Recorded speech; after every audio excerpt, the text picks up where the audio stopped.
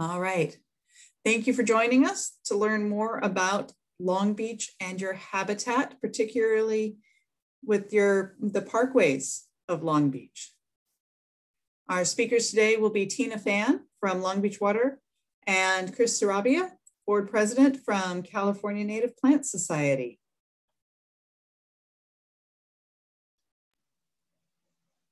Tina, if you'd like. Thank you, Anne-Marie, for the introduction. Hello, everyone, and welcome. I'd like to thank you all for joining our third webinar dedicated to the Native Plant Parkway program. And before we get into the specifics of the workshop, I'll just provide some background info on our department and quickly go over the details of our program. So in a nutshell, the Long Beach Water Department is a municipally owned water and sewer utility that provides service to almost 500,000 customers in a 50 square mile service area. And if you laid all of our pipeline out from end to end, it would stretch all the way from here to Long Beach to Houston, Texas. And we provide customer service response 24/7, 365 days a year. And we pride ourselves on being a recognized leader in water conservation and innovation with our various conservation programs. Next slide, please. So early last year, we launched our Native Plant Parkway program. And for those of you unfamiliar with the term parkway, it's the grass median area between the sidewalk and the curbside found in many neighborhoods here in Long Beach. And the Parkway program is a voucher-based program, and we offer pre-designed kits of California native plants, mulch, and pavers. So these kits are fully funded by the Long Beach Water Department, so they come at no cost to the customer, and the participants bear only the cost of removing their turf and installing the plants. And this can be a DIY project that you handle by yourself or with your friends and family, or you can have a gardener to help you out. Next slide, please. To be eligible for this program, your parkway must have living turf grass at the time that you apply. And in instances where the grass is dead or already removed, we might be able to approve your application if you can provide photos, recent photos of the project area that has living grass. And as a side note, you cannot combine our Parkway program voucher with any other incentives that we offer, such as lawn to garden for the same project area. However, if you would like to do the Parkway program for just your parkway and lawn to garden for your front or backyard, that is totally acceptable. Next slide, please.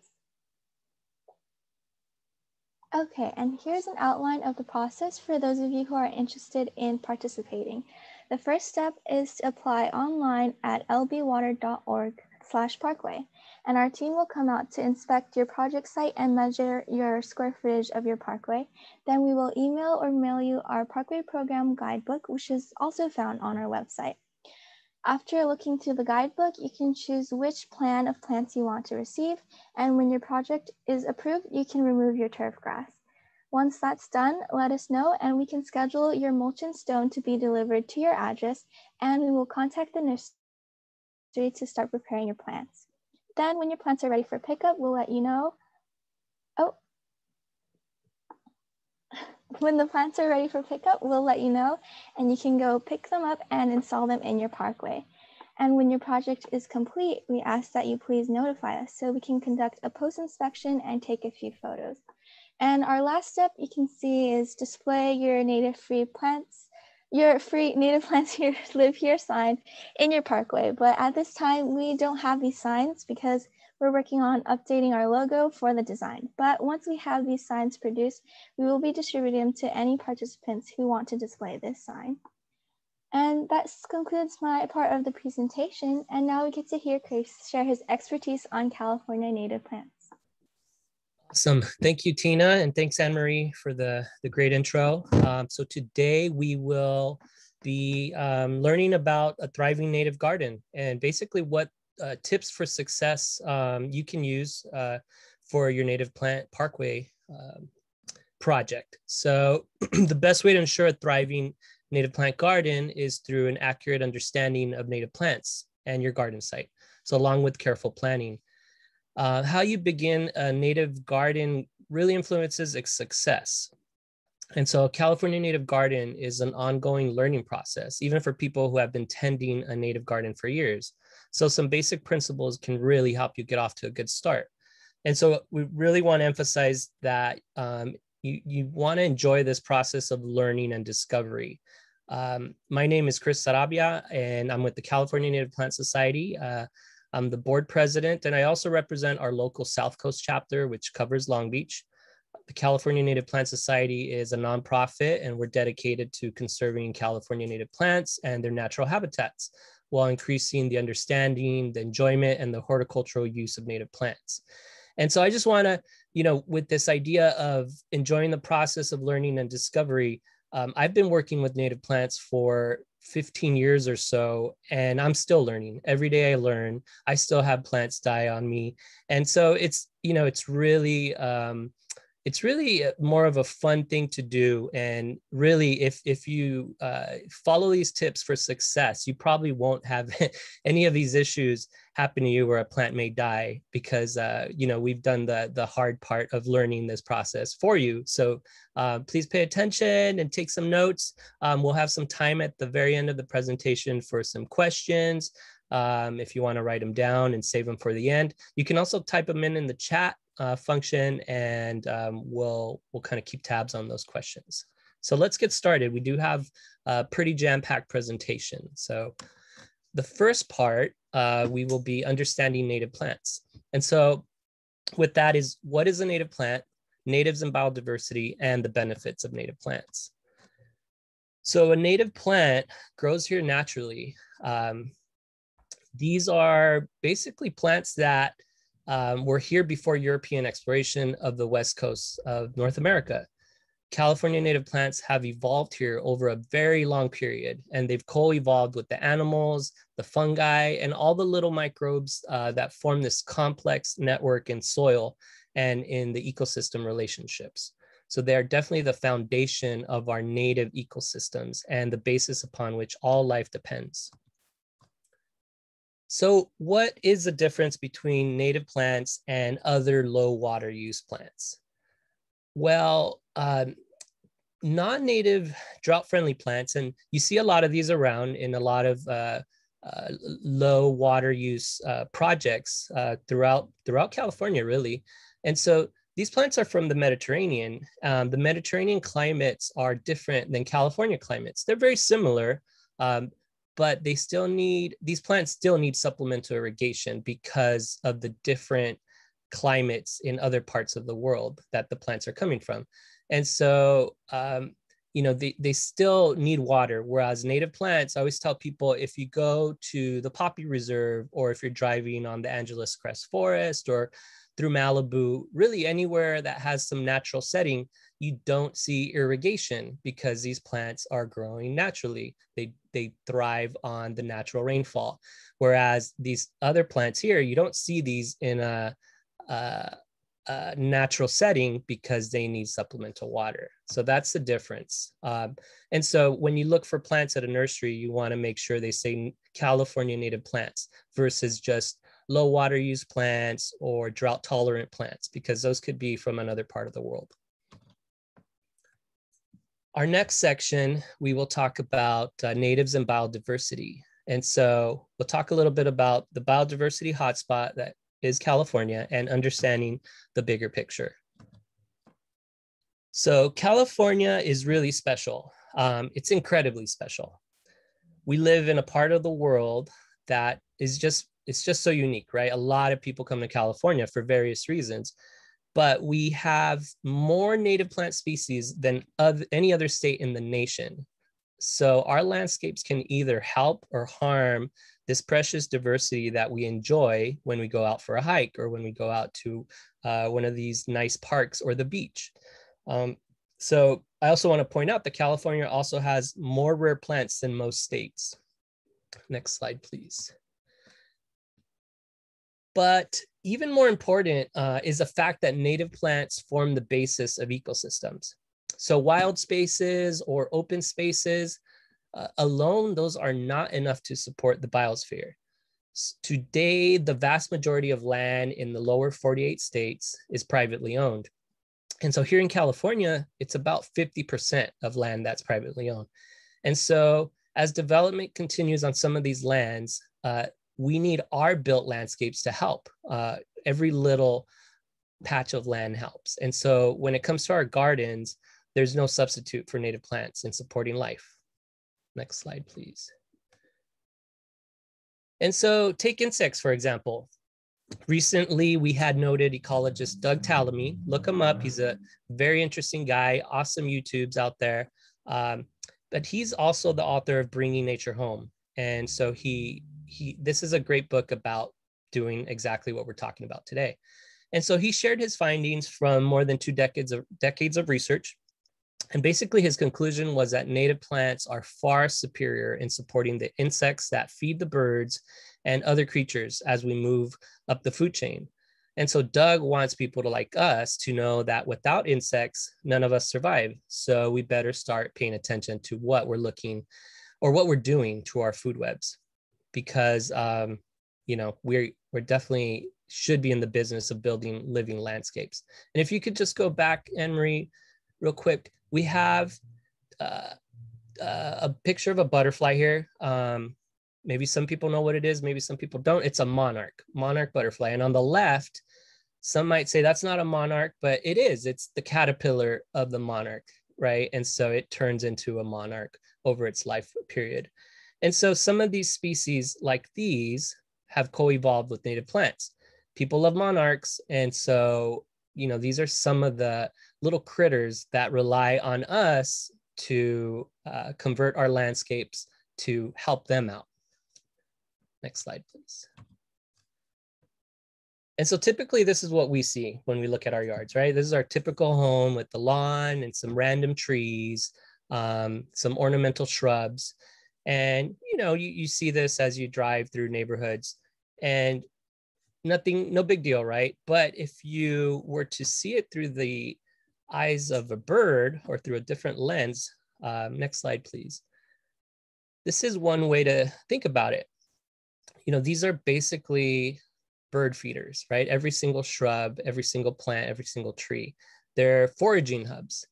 And so, we may say, oh, that's just this shrub or that shrub, not paying too much attention as to what species it is, but we're definitely not fooling the birds. And we end up failing them because these foraging hubs may be less quality for the birds. And so native plants are actually the larval food for pollinators. Larval is just a fancy word for caterpillars. So the caterpillars will eat the native plants. And so they provide basically the right food at the right time. Pollinators can nectar on non-native plants such as lavender, but they're not going to raise their young there. They need California natives. Next slide, please. So how many species of native plants do we need? Well, and how many species of pollinators do we need, right? And how many species of birds do we need? Well, we need all of them. This is because biodiversity equals ecosystem services. And so we've already degraded 60% of the Earth's ecosystem services.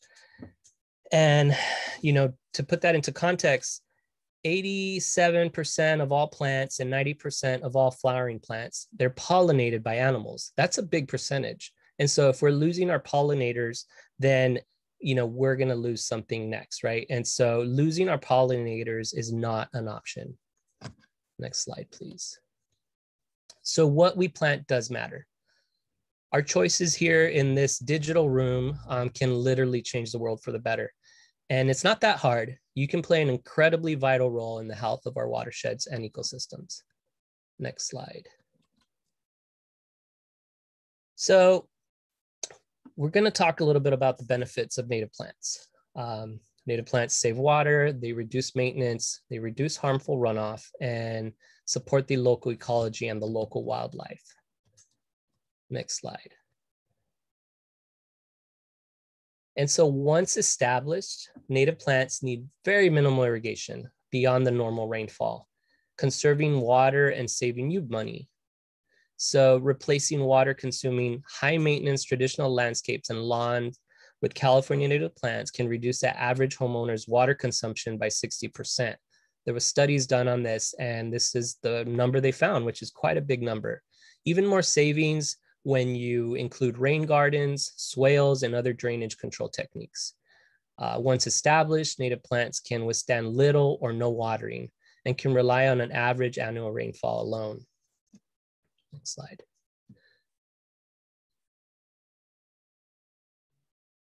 Next. And so water efficiency is a Long Beach way of life.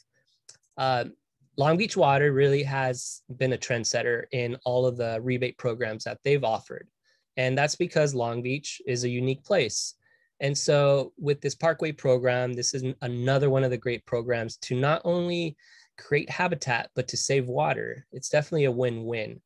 And so, you know, with this program, we are watering efficiently in our landscape year-round. We're learning the benefits of converting lawn to native plants, and we're learning how to replace lawns with beautiful water-efficient native plants. Next slide. And so this next part, we'll be talking about planting for habitat, which is when to plant and when to plan, or vice versa, when to plan and when to plant, and how to select plants and their different habitat values. Next slide. And here we have a pause for Tina to come in and tell us about something exciting. Yes, so we have our first poll question, and if you answer, you have the chance of winning a free soil moisture sensor, which I have one right here. And a soil moisture sensor can help you gauge when to water your plants because it can measure how wet your soil is at the root depth of your plants below the surface. So please type your answer in the chat box. How would you classify the animal in this photo?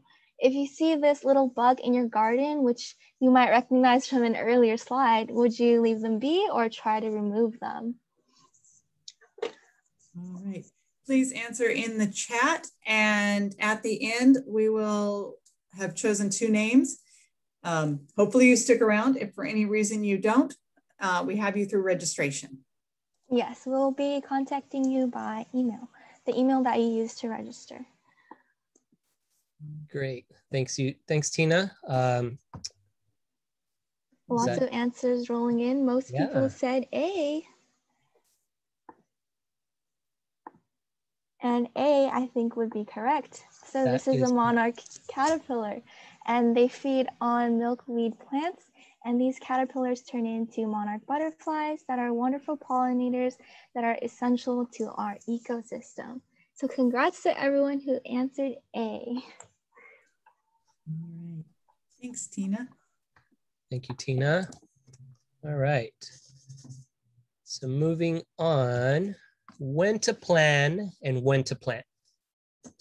And so you can avoid one of the most common pitfalls of beginner native gardeners simply by planting at a different time of the year than you might expect. So California has a different planting season. So let's talk about that. Next slide. And so California is a Mediterranean climate. And I like to point that out because a lot of people say, well, we're in a desert. And we're not in a desert. Some of California is a desert, but we are a Mediterranean climate, just like these other parts of the world here. And so, you know, something similar to the other parts of the world here is that we have a summer dry climate. Our annual rain is very variable, highly variable. And from year to year, it can vary by many inches. Snow is rare, except at high elevations. And the wildlife developed with these cycles in mind. And so something to just consider and think about as you walk through your garden later, tomorrow, this weekend, tonight, or even through your neighborhood is, you know, eucalyptus. Where does eucalyptus come from? It's come from Australia, some of it, right? And so we see it out here and it does really well. Where does ice plant come from? Ice plant's from South Africa. It does really well, right? You see it on the sides of the freeways or on slopes. And so, you know, these plants do well here, but they do need some water. Someone planted them and they thrive in Mediterranean climates, but they need a little more water because out of these 5 areas here, we get the least amount of rain. And just something to point out is, you know, we have California poppies, Well, those grow in Chile and they're kind of a problem. They're kind of a weed, and vice versa, right? Ice plant and eucalyptus can be a problem in our landscapes. So just something to think about as you walk around and start to think about the different climate we're in and how unique it is and what can grow here and what grows here naturally. Next slide. So when should we start planning? Now, let's start planning. And that's why we're having this talk right now, right? We're going to start to plan our project in the spring. And so some of you are in different phases of the Parkway program project. So right now, what you want to do, if you haven't already, is get design and planting ideas from a CNPS garden tour. And so the Native Plant Society has a bunch of garden tours going on, and because of the pandemic, they're all virtual at the moment. So you can go to our website, check out some garden tours, check out the plants and what they're going to look like that are going to come in your kit, and start to get an idea of what your landscape will look like when it's fully mature. And so we have these virtual tours that are put on by garden ambassadors. These are people that have just volunteered to show off their gardens, these amazing gardens. Hopefully, some of you out there will volunteer to be a garden ambassador once your native parkway is fully grown, and maybe you plant the rest of your lawn and convert it to a native plant garden. So we're going to start to plan now, and that's the key here. Next slide. But when should we start to plant, right? We're planning now, but when should we start to plant? And so we emphasize planning now so that you have time to get ready to plant. And so anybody know? Next slide. And so California's planting season is in the fall. Why is that? This is when the temperatures are cooling and rain is on the way. And so that is really when all native plants should be planted, just because if you plant in the spring, you're going to hit summer. Next slide. And so as we start to plan right now, you also want to start prepping, and that way you have all the spring and all the summer to prepare your landscape. So this could be either sheet mulching or any other site prep that you need to do for your parkway. So a lot of that is removing the grass, getting rid of some of the weeds in there, and other steps that you can see in the Long Beach Water website. These are steps to take to make your project more successful. Next slide. And so I want to take a second to just point out some plant communities that are natural in Long Beach. So some of those plant communities are coastal sage scrub. And, you don't have to be an ecologist to understand what I'm talking about. You can visit some of these places that have examples of what coastal sage scrub is. And so if you were to go to a coastal sage scrub habitat, you would smell sage. And so some of these areas in Long Beach are Colorado Lagoon, if you go on the walking path out there. What else? There's Willow Springs wetlands, which is in Signal Hill. The Greenbelt, which runs through Long Beach. It kind of runs off of 7th Street and up to 10th, and it's quite a long green belt. You also have another green belt along the Alley River. You have DeForest Park, you have Dominguez Gap. So, and El Dorado Park actually is another one. And so these are great places for you to take a walk and kind of get an idea of what coastal sage scrub is and what used to be here in Long Beach. We also have coastal bluffs. And so a great example of coastal bluffs are if you go to the beach, if you go along Ocean Boulevard or to Bluff Park, all the plants that are on that bluff there are coastal bluff plants. Some of them were there and some of them were restored and planted. And so that's a wonderful habitat that we have, and very lucky to have that project going on in the coastal bluff area off Ocean. Wetlands, we have Colorado Lagoon as part of a wetland. We have the Los Cerritos wetlands. We have Bolsa Chica next door. And so those are great examples of wetlands that you can visit. Riparian. Riparian basically means river, along the river. And so we have the Los Angeles River and the San Gabriel River straddling Long Beach. And some of those areas of those rivers are really still natural, that you can visit and kind of get an idea of what wildlife still thrives in Long Beach and what native plants are still hanging on. And lastly, grassland. Grassland's a tough one. We don't really have many grasslands left throughout the state, but you can get an idea at any of one of these sites what a native grass looks like. And there's a lot of native grasses around, and a lot of them are beautiful and really, really nice grasses that can really emphasize your landscape. Next slide. And so with that in mind, we want to also think like a watershed. So when it rains, we want to slowly spread and also sink the water into the landscape. And so we have some of these swales and we have mulch that helps us do that. And so there's a variety of ways to really take advantage of water and free water. Next slide. Free water like rainwater, right? And so a lot of us may have rainwater barrels. There's a lot of programs out there that have given rainwater barrels to us. And, you know, the idea with rainwater capturing is that we can conserve water, we can reduce urban runoff and increase rainwater infiltration and landscape rehydration. And so not just rainwater barrels, but we can do little infiltration basins that help to really send that water down into the roots of our plants and really help in rehydrating the landscape that, you know, a lot of it is covered with concrete and the water doesn't really get a chance to go down into the soil, and the soil needs water. So by doing this, we end up reducing the energy use and the need for potable water irrigation. You know, a lot of energy goes into creating clean water for us to, you know, drink out of the faucet or water out of the water hose. And so anything we can do to be conserving water it's a Long Beach way of life, right? So we want to be conservationists. Next slide. And so this is a recent planting here, an example of a recent planting. And you could kind of see the plants there, right? They're small. These are freshly planted. You could even see the footsteps of someone who had just planted in there. And so just want to prepare you that it'll definitely look sparse at first. But there are a few tips that you can do to kind of make it look a little nicer.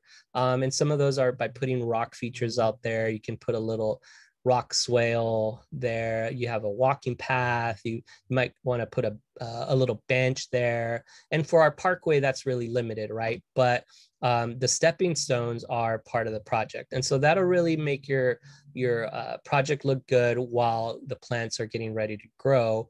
And mulch really helps. Mulch is a very attractive feature. And if we go to the next slide, we can see an example of a planting that was done in 2015. So this is the same one. And it doesn't look bad, right? But it looks sparse. A lot of people would say, well, hurry up and grow. But, you know, it takes a little bit and we have to be patient. And if you go to the next slide, you can see, you know, within 2 years, this thing explodes with wildflowers, with perennial flowers. You got some sages in there, some poppies, some lupins. And so, you know, it just takes a little patience and some care. And so with all the tips and tricks we will give you in the next section, you'll get to this point in no time. So next slide. So part 3, we're going to talk about caring for your parkway. We're going to get into which plants we've chosen for your parkway design, how to plant, how to water, a couple tips, and we're going to leave you with some resources. And that way you have as much or as little as you want to read or watch videos. You have plenty of homework that you can take home with you to really get an idea of what your native plant parkway can look like.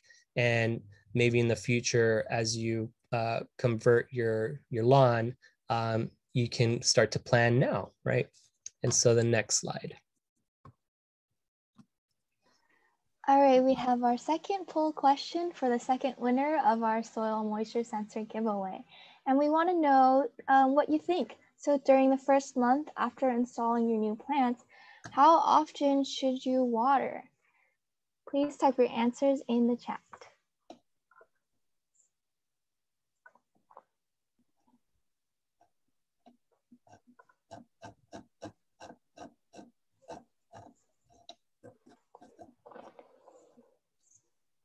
All right, we see some answers trickling in. Looks like a mix between A and B. Chris, would you like to speak on that? Yeah, and so we recommend once a week for watering. And this is, so I didn't mention, I work for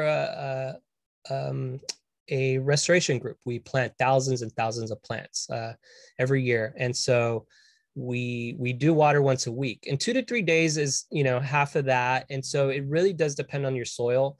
On average though, once a week is good for the first month. And we'll talk about that next. It really depends on your soil. So everyone's soil is different. And what's great is that the Long Beach Water Department has a section in their program website that talks about your different soils, so that you can get an idea of what kind of soil you have. And that way you can water appropriately, because sandy soils versus clay soils, you're going to water them very differently. So on average, we're going to say once a week, but it always depends, right? And so we can answer questions at the very end, but we will talk a little bit about watering in detail. And yeah, let's go to the next slide. Here we go. So habitat gardening. And so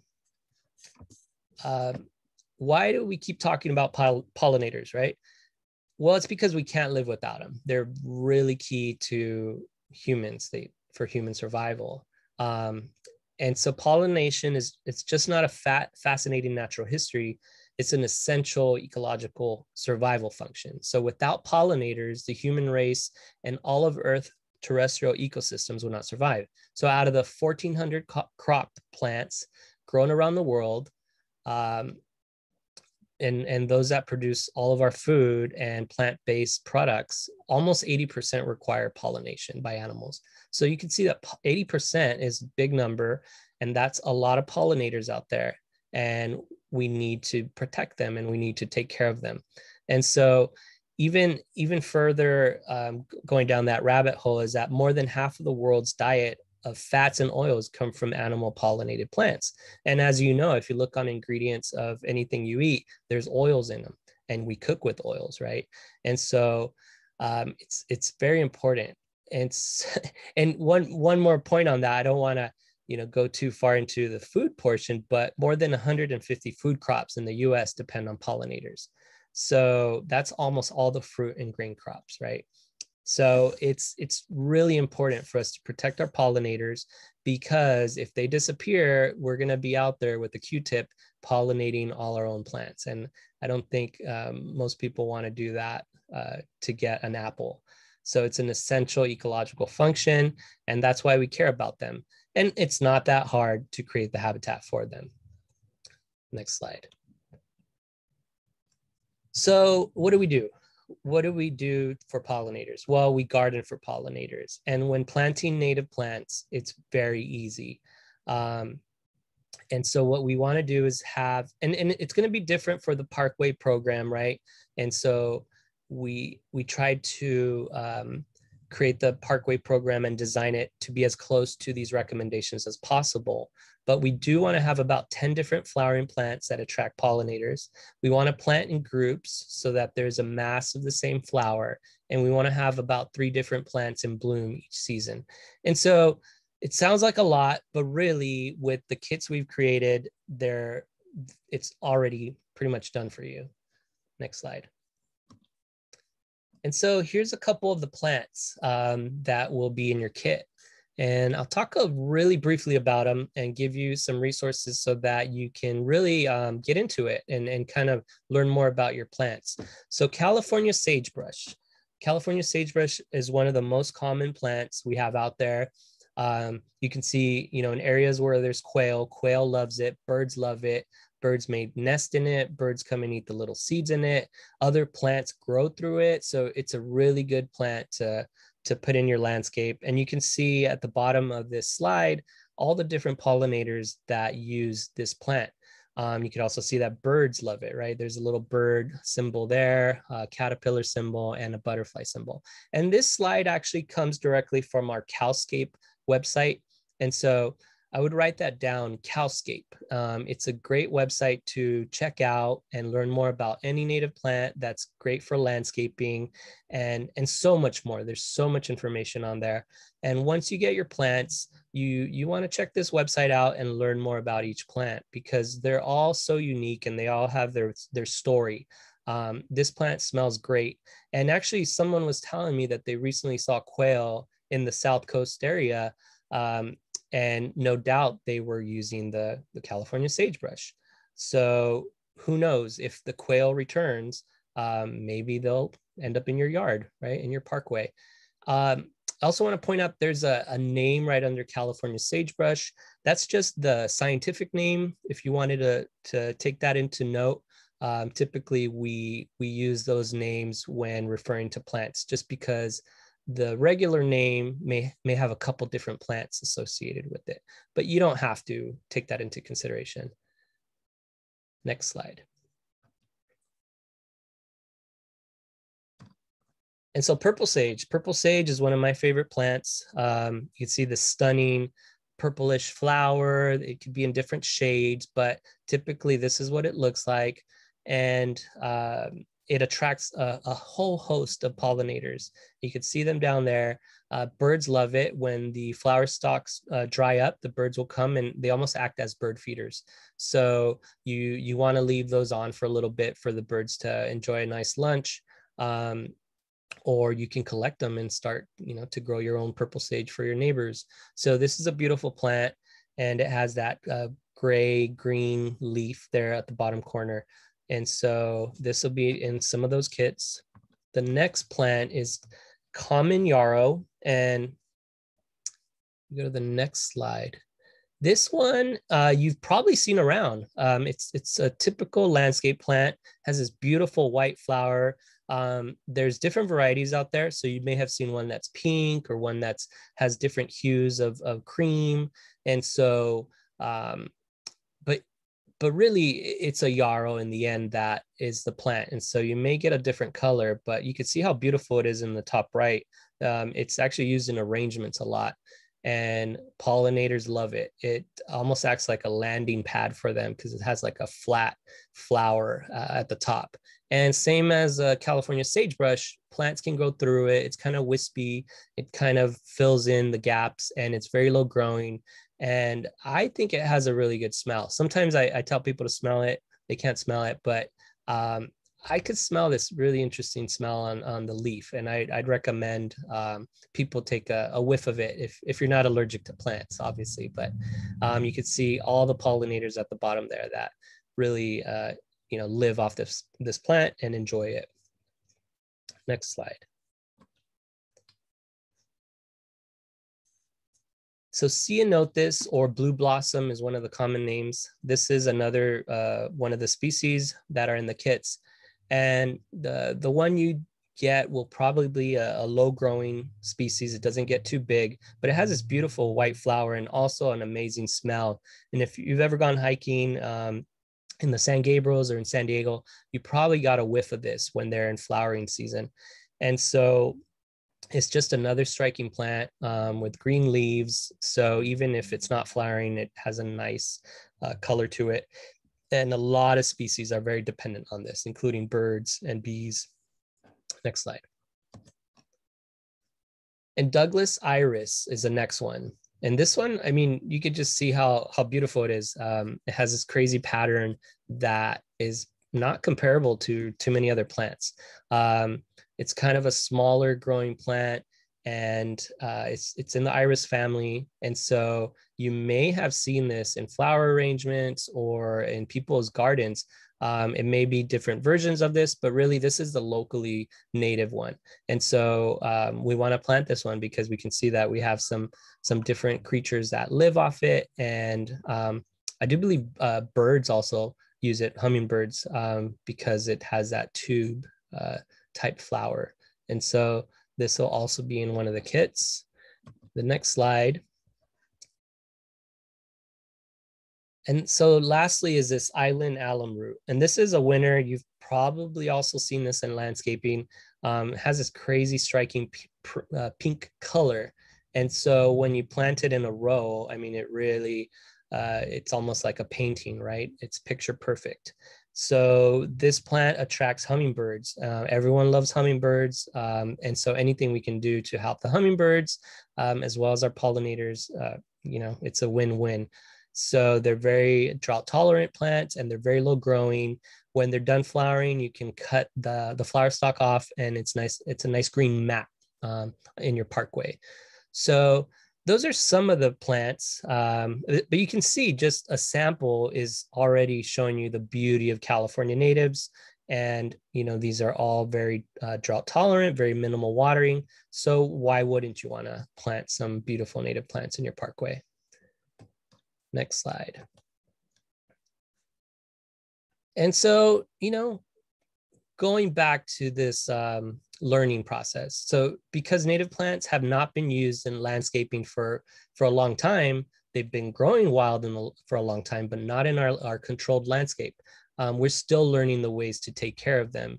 So in addition, climate is changing as we speak, and the maintenance continues to be a learning process. So the information we're sharing is based on what we know today. So we encourage people to go into native gardening with that mindset that it's really a learning process for everyone. And these are the guiding principles to get you started. But just remember to be open to learning as you go, because if you look at any of our 360 virtual garden tours or ambassador videos, you'll usually hear people say, oh, well, I planted this and it died, or because it was a learning process for all of us, right? And it still is. And that's great, right? You know, nobody knows everything. And that's why we share this with you. And that's why we have all these videos to share with the community so that we can all learn together. And maybe you'll teach us something that you learned along the way. So just keep that in mind and just be open to it. Next slide. So in this next section, we're going to learn about how to plant. And we're going to it pretty briefly.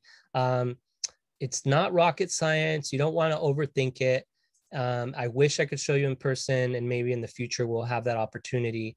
But here's the basic steps. So next slide. So we want to prepare. And we talked about, you know, considering the season. So fall is the best time to plant. And you want to consider the weather.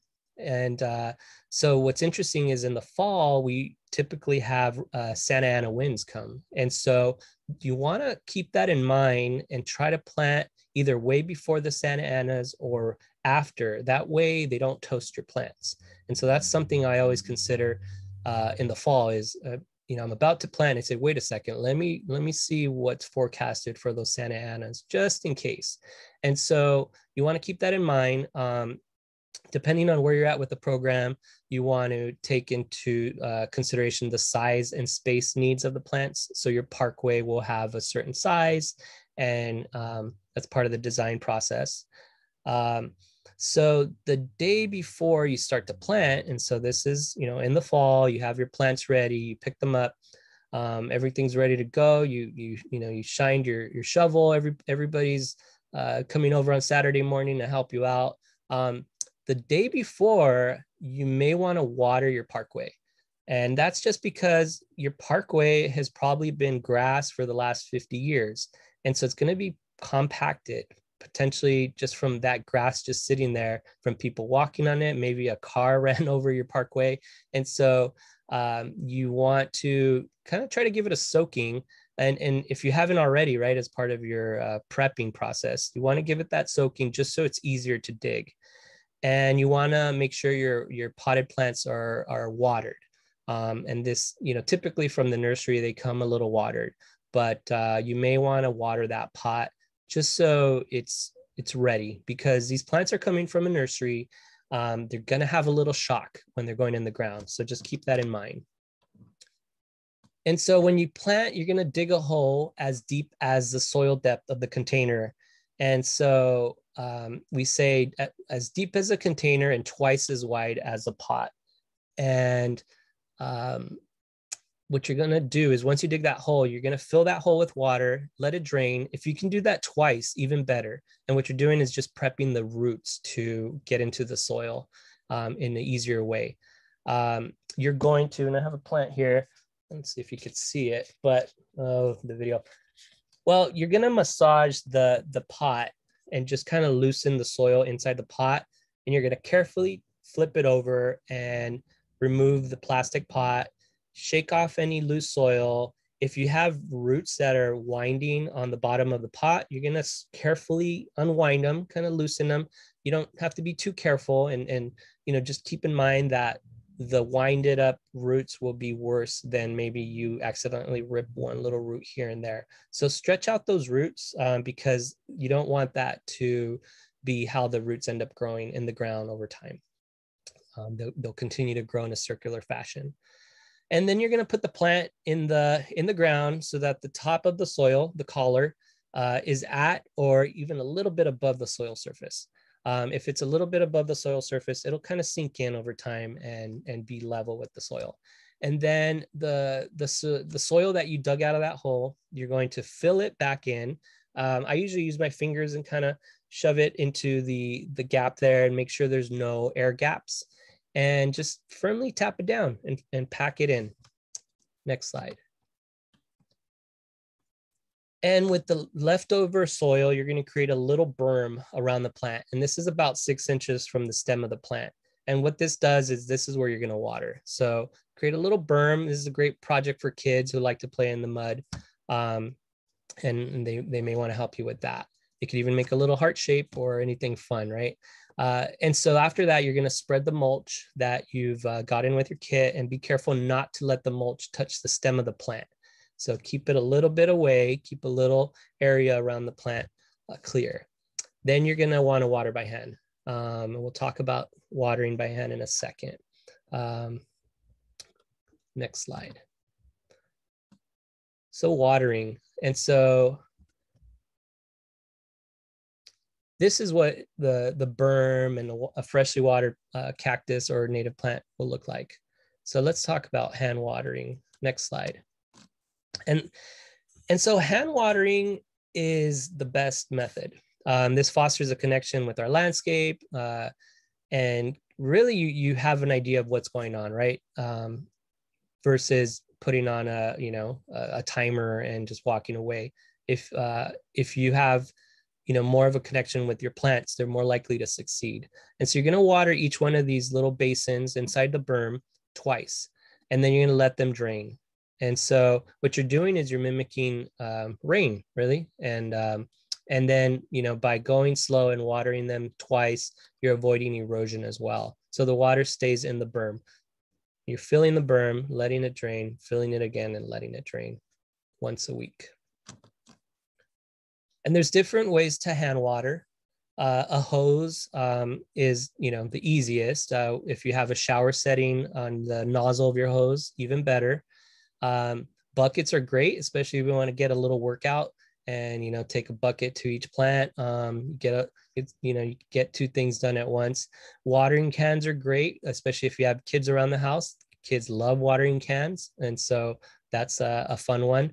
And if you have a rain barrel, you can use your rainwater with gravity, right? And so you could slowly let the hose seep into these basins. So various ways to hand water. Next slide. And so, this is a picture of a plant, of a native plant landscape, slowly getting into transition. The plants are growing. This is after a rain. We have a nice little area where the water is gathering and seeping in. And I'm sure these roots of these plants are absorbing that water. So with that in mind, we want to water like we are Mother Nature if we don't have rain. Next slide. And so what we're trying to do is establish our plants so that we don't have to water them in a couple years. We want them to get strong, and we want them to grow long roots and tap into water down below in the soil that we may not even know about. And so you're watering thoroughly when you are watering, and you're allowing the soil to become dry in between watering, because we don't want the roots to rot.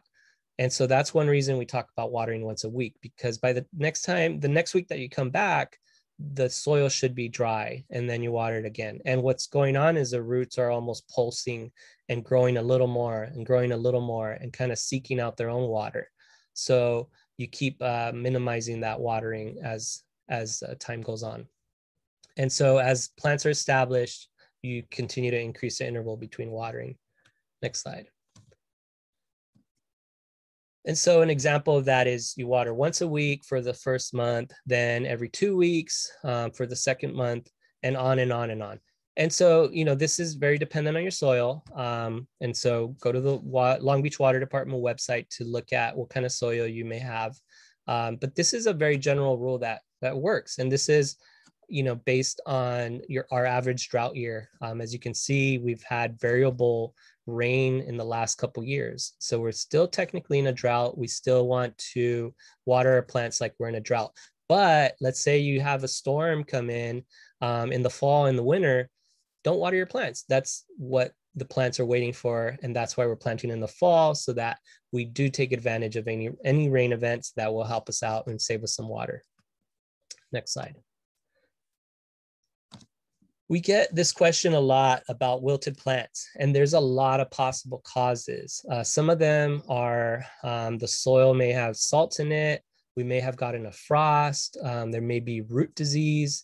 Rodents could be chewing on the plants, gophers. Maybe you have girdled roots because you didn't extend the roots out of the pot.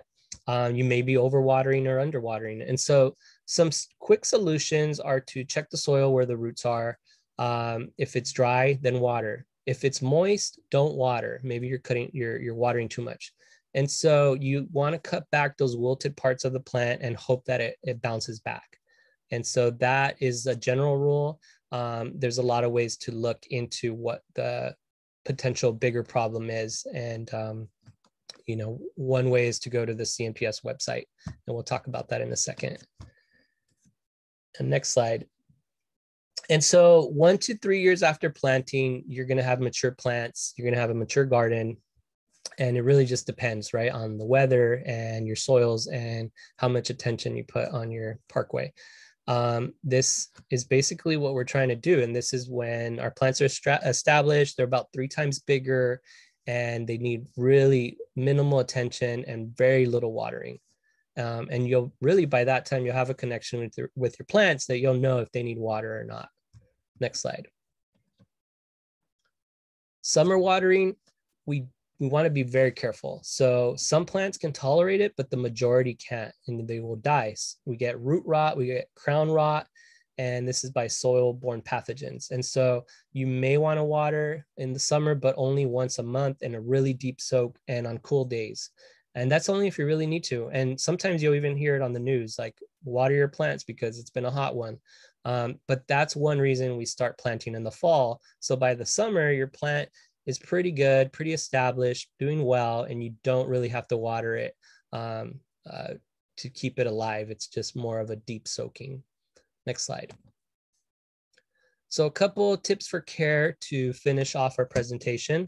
We'll talk about mulching, some pests, and some pruning. And so pests.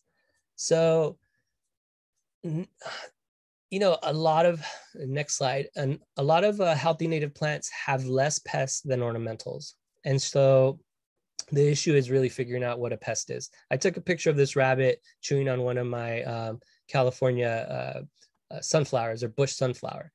And I realized, you know what? It only ate one flower, ate a couple leaves, and then it moved on. I was like, that's not a big issue. And so it wasn't a pest. It was, if anything, it was doing a little pruning for me. So you want to keep that in consideration when thinking about pests. And so let's go to the next slide. So we talked about good pests versus bad pests, right? And so we want to start to learn to recognize good pests from bad pests and maintaining a healthy native garden. And so if we do maintain a healthy native garden, then you will likely minimize the bad pest problem. because you end up having a balance of good pests and bad pests, and they may take care of each other so that you don't have to. Next slide. And so there's something called integrated pest management. And basically what it means is, first, monitor the situation. If you think you have a problem, check it out, look around. And if you think it is a problem, then figure out where it's coming from. Are the ants going up a tree, down the tree? Are they in a plant? Where are they? What is the issue? And so a little investigation will teach you a lot of what the issue may be. And then once you figure out what the issue is, then you want to look at the different pest control methods, and not just jump to, your usual chemical or killing method. There's a lot of different methods to deal with this situation.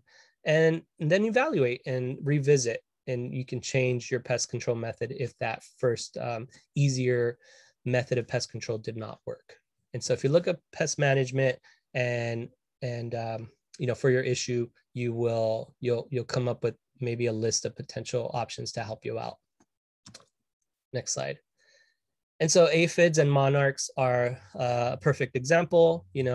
Monarch caterpillars eat the plant, but the plant grows back. The plant is adapted to that eating of its foliage by a caterpillar from the monarch. Aphids, I see aphids on milkweed all the time, but I don't see them doing much. And so I personally have not seen them as a pest. And so you want to use that kind of evaluation as like, maybe it doesn't look good, maybe I should remove them, but is it really damaging the plant, or is it feeding the birds that come and eat the aphids? So you want to take a step back when you do see potential pests and reevaluate, and maybe visit the Native Plant Society forums and ask us questions if you don't know what the pest is, or if you have questions about how to treat it. Next slide. Argentine ants are a big one, and this is a bad pest causing a lot of problems. And so if you see a line of ants going towards a plant, you're gonna wanna take care of it in some way, because on the right, you'll see a plant typically like this, where you'll see green grass growing out of a dead plant. And that's because these little Argentine ants, these are the same ones you see crawling through your window, they cause problems. So same thing, you want to look up Argentine ant control, and maybe use an organic way to take care of them. And hopefully you don't get to this point, because not everyone has Argentine ants. So lastly, we're running to the end of our presentation here. Next slide. I want to leave you with some resources, and that way you can explore a little more and learn a little more on your own time without rushing it. So we have the Native Plant Society has a blog, and there's tons of helpful articles and news stories, and people sharing different information on there. So you go to the cnps.org, and under news and stories, you'll see a gardening section. And so you'll start to find all kinds of really good advice and really good gardening techniques, and very interesting articles. You can also search for anything in particular, if it's an Argentine ant or an aphid, and the articles will pop up. Next slide. We also have the CNPS Garden Q&A. And so common native plant gardening questions are answered here by native plant experts, because if you're dealing with it, you're probably not the first, and people have dealt with it and probably figured out the best way to go about it. So this is a really good resource as well. Next slide. I mentioned the CNPS Garden Ambassador Program. And so these are people just like you, neighbors, people that live locally that have been planting native plants for a while. And so these are great videos and articles to get you inspired, to get design ideas, to get installation and maintenance tips, and challenges and advice. And you'll probably see these people around the neighborhood or at a native plant tour or a garden, because they're our friends, they're our neighbors, and they're people just like you and I that just enjoy beautiful native plants. And so with the 360 virtual tours, they're amazing. I really highly suggest you take a look at one, and you'll be hooked and want to check out other people's gardens in a very virtual way. Lastly, there is a Tree of Life nursery. This is one of the biggest nurseries in California that sells native plants. And with that, they have a ton of resources because they've been around for quite a while. So if you go to their website, californianativeplants.com, they're a great partner of ours, and they provide a ton of resources, online resources that are free. They also do workshops, and they're just really helpful in helping you and understand what your native plants are doing, what kind of pests you may have, or other design ideas. And so please take a look at that resource there. And with that, I know we're at the time here. And so I just want to thank you all for spending your evening with us, and for all the questions. I don't know if we have time for questions, but I am around and my email's there. You can also go to the South Coast Native Plant Society website and come to a meeting digitally or physically, maybe in the future. My name is Cris Sarabia, and I want to thank Anne-Marie and Tina. And Tina's contact is right here. And anything else to add? Yes, so the winners of our soil moisture sensor giveaway, you were chosen at random, but congratulations to Janelle Franklin and Donald Fairley. Please expect an email contact, and we'll let you know when's the best time for us to drop off your prize. And we did have a couple of good questions come in if you have some time to answer them. One of them was, what if you just planted in your parkway this spring? Should you still water once a week? And also, how many minutes if you're just watering once a week? Yeah, that's a great question. And so, yes, you still want to water and water with that same formula, right? Once a week for the first month, and then start cutting that back in half. And by the time we get into the warmer parts of summer, you should be minimized on your watering regime. And so if you have that berm set up around your plant, that's basically how long you're watering. You're filling the berm, you're letting that drain while you go to another plant and fill that berm, and just kind of, you create a little cycle. And by the time you come back to the first plant, it's drained and you water it again. And so you want to do that twice for each plant and just fill the berm. Gives them a chance to water deep and slow a little bit to really sink in. How about Tina? Do you allow native trees in the parkways? Yes, we do allow street trees, but I believe you have to apply for a permit to plant one, and that would be found with our Public Works Department. And we have a list of approved trees as well. I will drop a link in the chat to that page. And then there was a question on upkeep, like pruning, thinning, etc. And that is what we went over at last month's talk, and I think is available through your YouTube site. Is that correct, Tina? Yes, it's on our YouTube.